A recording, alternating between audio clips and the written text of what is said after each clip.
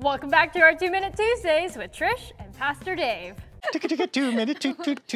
All right, we're in a different location, obviously. We are. It's not ideal, but here we A little are. bit more COVID safe for the moment because it's spiking so high. Yeah, so we're kind of just out in our normal, not in our normal. Lots of air away from other people, that kind of thing. All right, so today's question. If God loves us so much, why doesn't he just save everyone?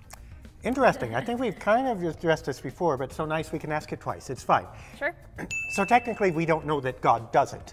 And this is what we say, that it's really God's decision whom God saves.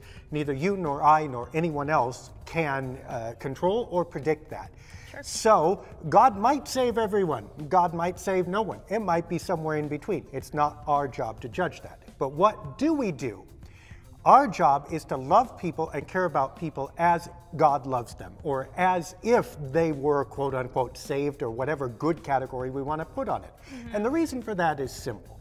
Because if God does love and or save someone and we treat them horribly, God's going to be cranky. If God doesn't love someone or someone is excluded, but we still love them, we're still doing what we're supposed to do no matter what they do and no matter what God's opinion is of it. So we are doing what we're supposed to do either way. One way you can't win, the other way you can't lose. So it's best, even if we don't know, to treat everyone as if they were inside the loved, wonderful, saved group, and then we don't have to worry. All right.